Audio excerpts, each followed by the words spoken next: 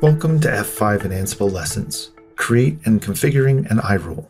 Using Ansible Automation Platform, we will have a pre-created inventory, credentials, and we'll be exposing paths to our iRules. We'll also be connecting to GitHub for our repositories, using a requirements file to pull down the F5 Network Galaxy collections, and then executing the code to replace the SSL certificates.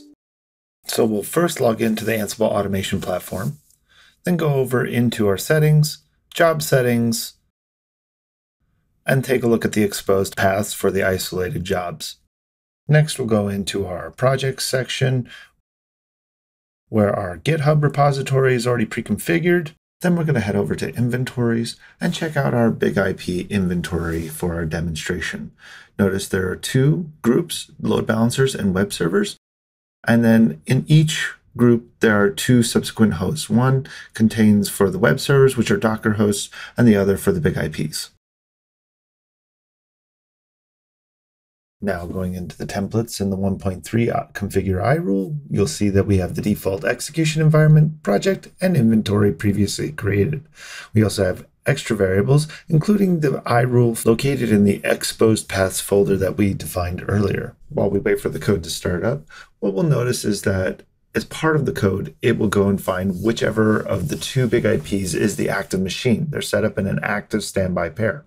When it tries to execute that code, it is only going to execute the code on the active machine. So that way, when they synchronize across each other, then the two big IPs will have the same data, but only the active machine will be the one that's configured.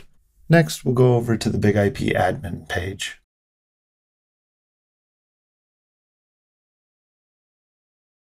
We'll log in, and then we'll go into our local traffic, iRules, and expand out our pages so that we can see all the iRules.